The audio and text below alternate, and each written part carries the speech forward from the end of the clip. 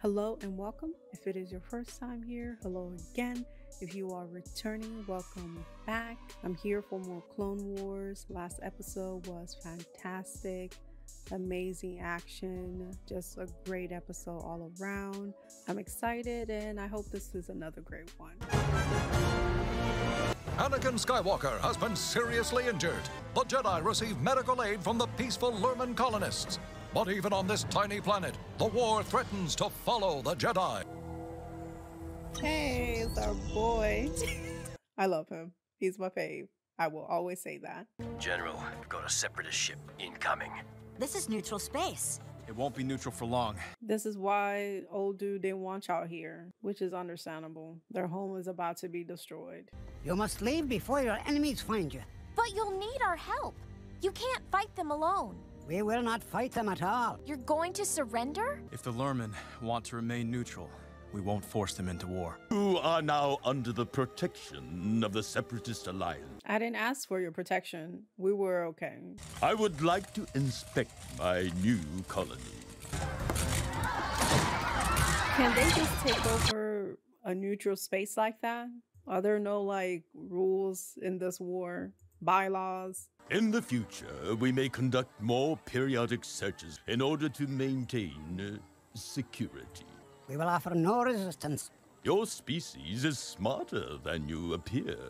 I don't like him. I hope you die by the end of this dickwad. At least the Jedi escaped. But they nearly brought harm to our entire village. Thanks to you, we're safe to grovel before every petty tyrant who enters our system. I have just ensured we will have peace. And at what price? I get both, but sooner or later you're gonna be dragged in anyways. If you don't defend yourself, people will take advantage of you. I can't figure those villagers not wanting to fight. I call it no courage. It takes courage to stick to one's beliefs. She's also right. And what's up with Ahsoka? She's being kind of a dick to the villagers, especially the old man. We need to find a ship, and I think the only one around here belongs to the Separatists. We know they have a landing ship. You have been found. You need to destroy that thing right now. Jam its signal! Are there more of them around?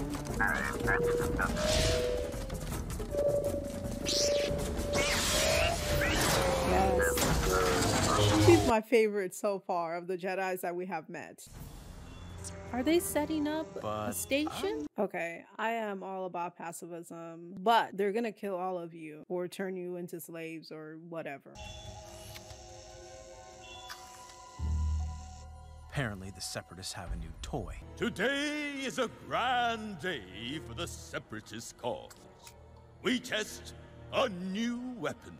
A weapon which will destroy organic matter. Can you do that on a planet full of living things? I have located a world in which we can test our new weapon.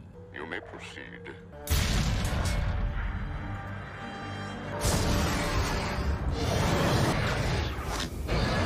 Oh no. God dang it. Why do we always have to lose a clone? Why?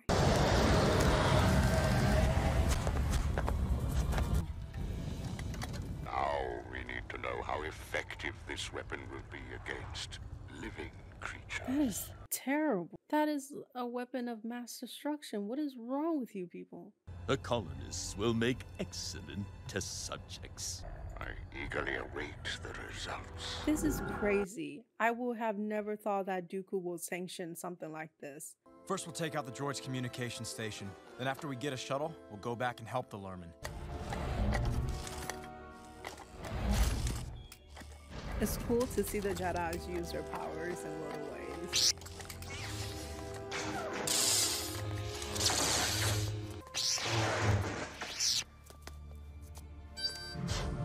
The Separatists are on the march. They did not attack us before. There's no reason to think they will this time. We've done nothing to provoke them, and we will not. Just because you're peaceful and you didn't do anything to provoke people doesn't mean that people won't take advantage of you and try to kill you. You need to listen to your child. Even if we don't fight the Separatists, we must defend ourselves. Mounting a defense is still engaging in battle, and we will not change our morals now or ever. You don't have to kill them, just subdue them. Take the weapons away. The separatists will be here in moments. We need to get you to safety before they arrive. We will not abandon our home. Leaving is the best option since you don't want to stay and fight, and you can keep your beliefs. They've got a new weapon. It'll burn this place to a crisp. If it is our destiny to be destroyed in your war, so be it. That's actually dumb. You can keep your pacifism and also live. You just have to go somewhere else, unfortunately. When Count Dooku sees how successful my weapon is, I will no doubt be promoted to a more substantial position. This is genocide that's about to happen, and you're worried about your position? This is crazy, but I guess it's realistic. Fire!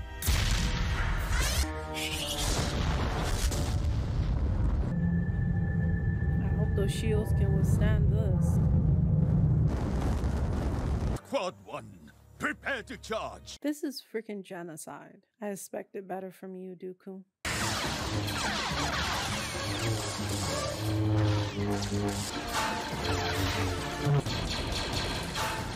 That's it! We have to retreat!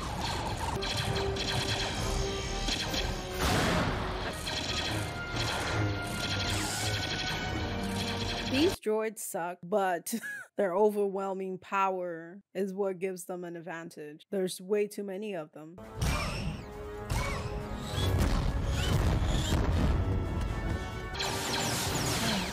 God. What are you doing? We're going to help. I forbid this. Your people are being murdered. You should have left when you had the chance to. I know it's his belief, but the dad is being kind of ridiculous to me.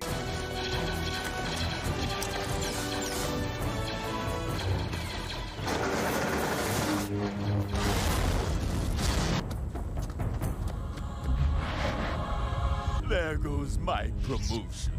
I hate this man. I sometimes wish the Jedis could just kill people. Not everyone, obviously, but just these types of people. He's a terrible person.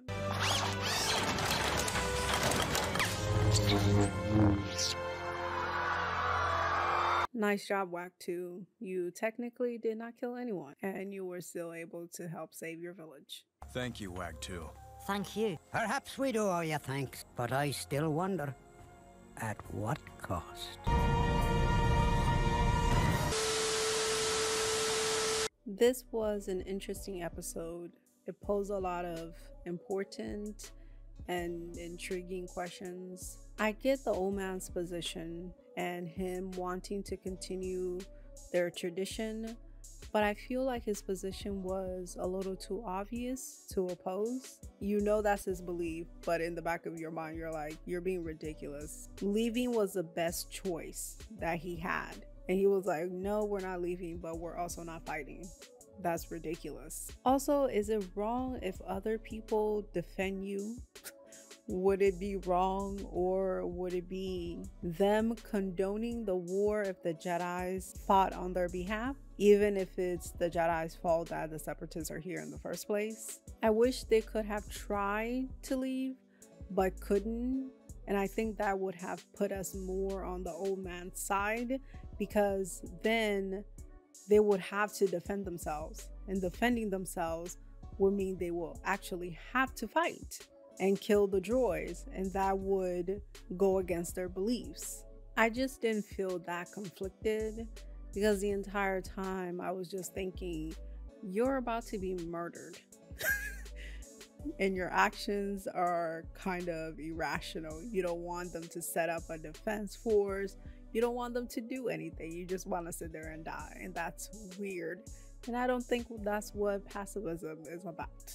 I had said that I needed to take Dooku more seriously, and this episode solidified that for me. I still can't believe that Dooku will not only support this, but he helped build the weapon that would literally just kill everything in sight, and not care at all that he was about to murder all of those people just because. Like, in his mind, does he think that the lives that will be saved after the war is worth the people that will die?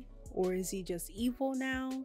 Because I always think that Dooku is doing the wrong things for the right reasons. I know he's a Sith, blah blah blah blah blah blah blah, but I have always thought that Dooku still has some good in him, that he just got turned around. But I guess not. This episode was crazy. I don't know if this is just me, but I thought that Ahsoka was being a little dismissive of the old man, and I wonder if the war is getting to her too, like Kid Fisto's student. Anyways, this was a good episode. It has some interesting questions to ponder on. I continue to love General Secura. I wish she could stay with us. She is fantastic. I do hope that we see them again, and I wonder how their culture will change after this. Thank you so much for watching. Let me know your thoughts in the comments. I hope you have a good one, and you'll see me later. Bye.